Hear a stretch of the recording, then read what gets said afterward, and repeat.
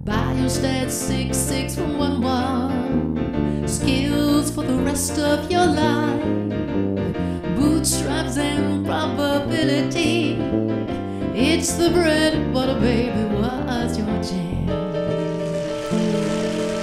Greetings, Biostats 6611.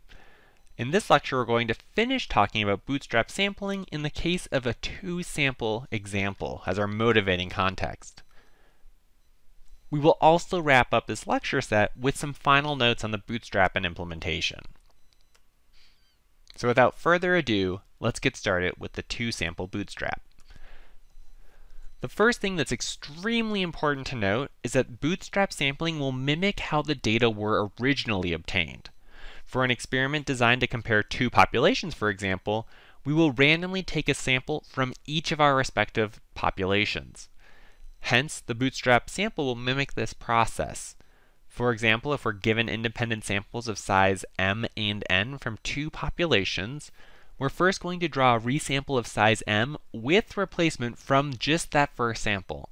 And similarly, we will draw a separate resample of size n with replacement from the second sample. So again, we're not mixing the two samples together, we're resampling within each sample specifically.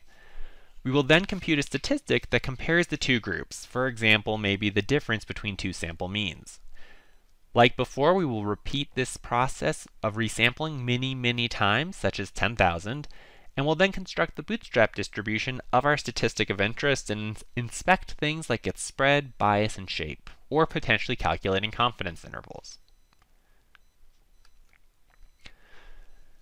As an example, we're going to take example 4.4 from our Chihara and Hesterberg textbook, which is a comparison of commercial length between basic and extended cable during random half-hour periods from 7 a.m. to 11 p.m. And so what we see here is that we have 10 different samples for basic and extended cable. We will compare then the difference in means between these two cable types and calculate the corresponding bootstrap. So in this case, because we just have two small vectors of data, we'll just manually enter our data as times.basic and times.ext. Then we can calculate the mean and the standard deviation for each group, noting that on average, basic cable during our sampling period had 9.21 minutes of commercials compared to 6.87 for the extended. Likewise, there's smaller variability for basic and longer for the standard deviation estimated for the extended cable. We can also visually look at this with either histograms or potentially box plots in this case. And what we can see is that our basic cable has a tighter range of minutes relative to the extended cable, varying between 7 to 11 versus 3 to 10.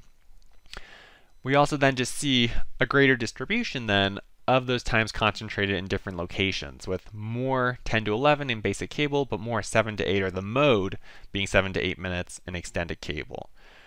Looking at our box plot on the bottom left, we actually can see that the basic cable group appears to be somewhat symmetric based on this representation of the median and the 25th and the 75th quartiles, whereas the extended cable seems to have its median value being a bit higher, but again, as we saw with the histogram, a lot of spread towards lower potential times for duration of commercials. So let's implement the bootstrap sample of the mean and calculate then the difference of these means across 10,000 resamples. Again, as always, we start by setting our seed for reproducibility so we can recreate our bootstrap sample in the future and not get subtly different estimates each time we run our code. We'll then calculate some of these values that we need for the resampling, such as the number of observations for both basic and extended cable, the number of desired bootstraps B, as well as initializing times.diff.mean as an object to store our results in. What we see below then is that same simple looking for loop, but with just a little tweak now to introduce the fact that we have two samples to resample from. We see here we will first resample from the basic group and store the results in basic.boot before resampling from the extended cable times below. Again, note here we are resampling within basic only from the times measured in the basic group, 10 times with replacement. And likewise, with extended cable, we only resample within the extended cable duration for 10 times with replacement. Our last step then looks very similar to what we've seen previously, and then we'll calculate a statistic summarizing our distribution, in this case, the difference of means, and we'll store that for each one of our 10,000 Bootstrap resamples before summarizing some of the characteristics. So here we can look at some plots of our Bootstrap distribution, and we can make some connections to some of the things we do know are true based on some of the theory underlying our estimates. For example, we know the sample mean is approximately normally distributed, even if the underlying distribution is not, by the central limit theorem.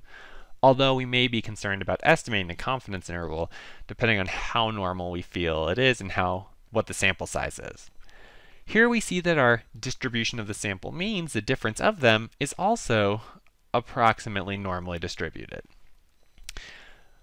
We then also see at the right the QQ plot generally is pretty close to the diagonal line, and even in the tails it's following pretty closely. So we may be fairly comfortable using normal approximations in this case. Or we could just use Bootstrap approximations or the Bootstrap percentiles to estimate maybe confidence intervals to describe the variability.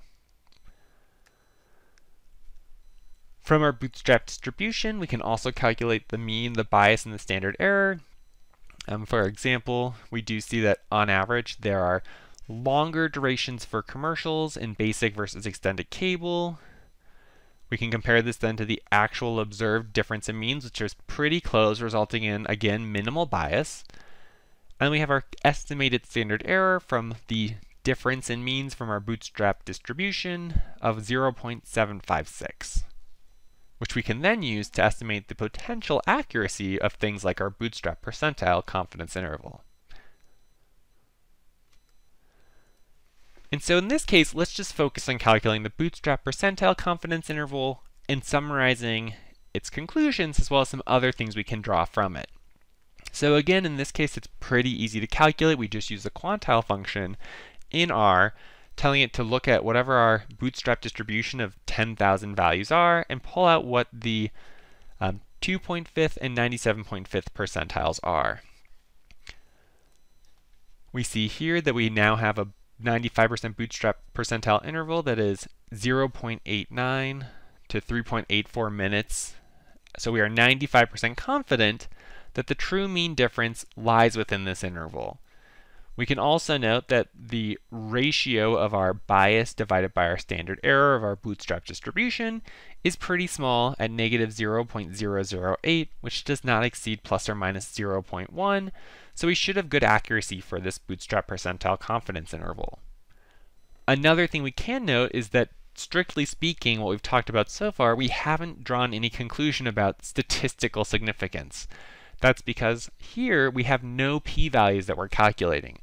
Because remember, the p-value comes from assuming some distributional assumption that we then use to compare to calculate how much our statistic deviates from what we would expect to see.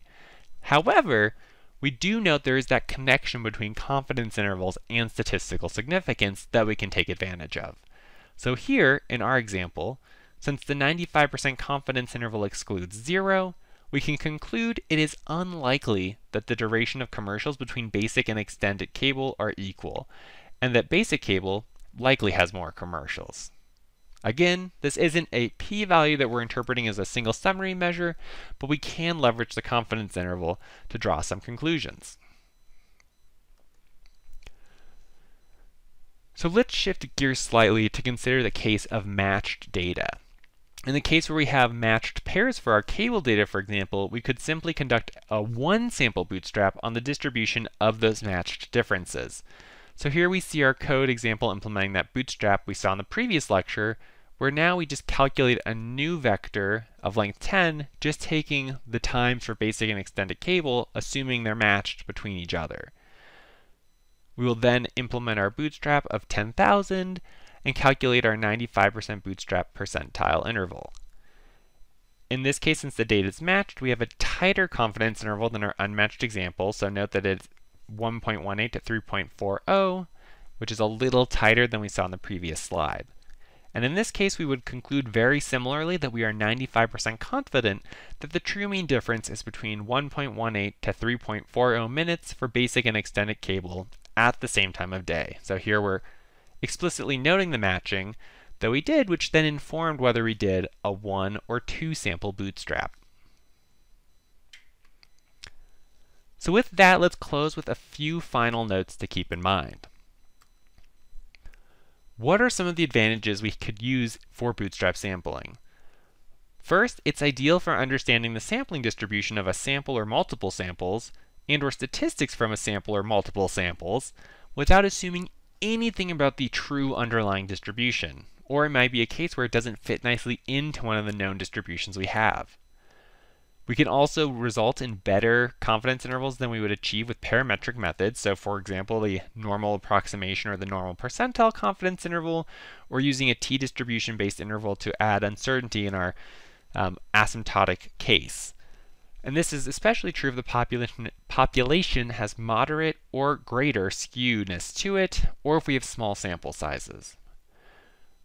One thing though is that to keep in mind as well is that Bootstrap diagnostics are easy to apply to help determine the amount of skewness in the underlying population and the potential impact on coverage of the asymptotic confidence intervals, and if we should maybe use Bootstrap percentile intervals instead. Another consideration is that we discussed one sort of setup for bootstrapping, but many different schemes exist. What we did was known as case resampling, but there's also variations known as smooth, Bayesian, wild, parametric, block, and others. So as you may want to learn more about bootstrapping, there's a wide world to explore. And just a final reminder, the bootstrap will not improve our estimators. We ultimately can't do any better than the sample we have. However, we can use a bootstrap to help estimate the variability of our estimators that we do observe. For example, the standard error or a confidence interval for the sampling distribution. And even though we don't have a p-value to accompany this, we can still compare our confidence intervals to an expected null value, such as no difference, or maybe an odds ratio of 1, to evaluate the potential significance based on the confidence interval. And with that, we'll wrap up our 3 lectures on bootstraps before moving into a similar yet distinctly different topic of permutation testing, as well as discussing other non-parametric approaches to hypothesis testing.